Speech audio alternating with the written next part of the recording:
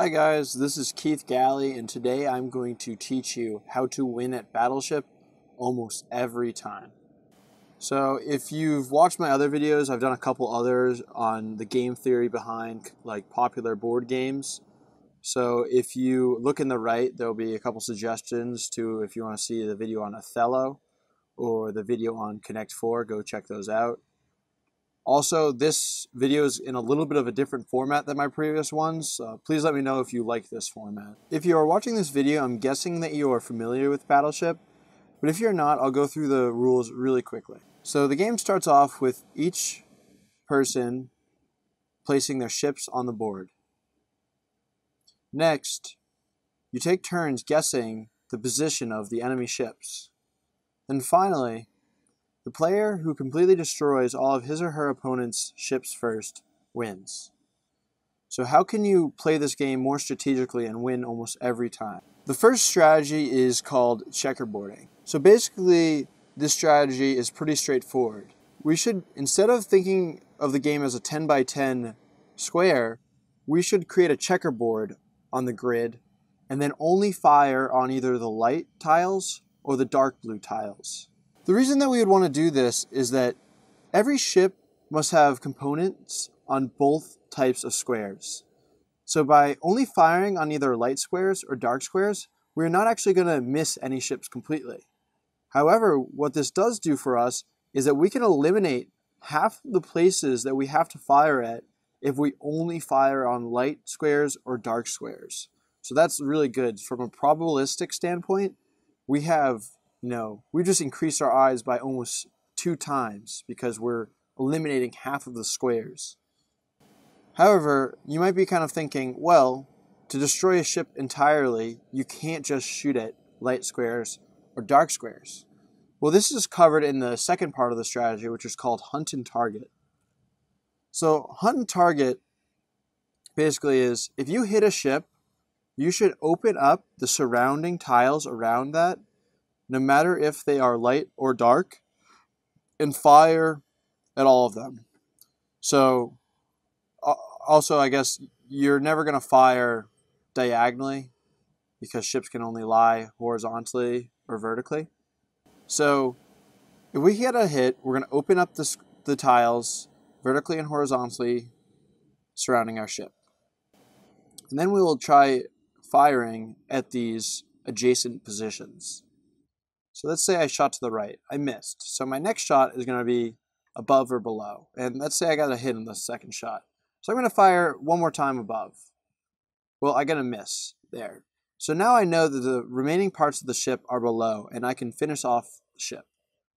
So the third part of the strategy involves a little bit of math. If you're familiar with probability density functions, they are used a lot in this strategy. If you're not familiar with probability density functions, basically, if you think of the Battleship board as, kind of this big plot, some positions are going to have a higher probability than others of having a ship. So let's say that we had 5 positions here. If you look at this graph, let's say position 1, had a 40% chance of having a ship. Position 2 had a 30% chance, etc. I will adapt this PDF function to be a little bit more kind of suited for Battleship in the following slides.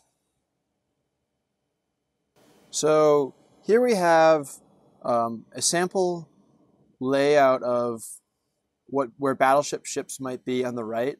And on the left, we have a probability density function of the probability that a certain ship lies on a tile. So one thing I want to note is that the darker squares in this left graph, or this left plot, represent the higher probability spots of a ship. The lighter squares represent squares that are not very likely. So it kind of makes sense that the center has the highest probability of ships because you can lie ships in all sorts of ways on these center tiles. However, on the corner tiles, you can only lay them, horizontally this way and horizontally that way, and this has to be the end of a ship because you can't kind of let the ship go over the left or above. Also, I just wanted to give a shout out. If you look in the link below, I stole these images, these graphs, from a great research paper on Battleship strategy. So if you want to check that out, feel free to. The link will be in the description of this video. So let's say I guess right here where the red square is, and I get a miss. So I adjust my probability density function, and you're obviously not going to have like this perfect graph, but in your head you kind of know that, oh, I didn't get that tile, but maybe this other diagonal tile has a ship now, because it's still pretty centralized, so it's likely to have one. And you guess there. So now the probability density function changes a lot, and we want to guess in the most probabilistically likely spots. So now, because we got a hit, it's going to be either vertically or horizontally.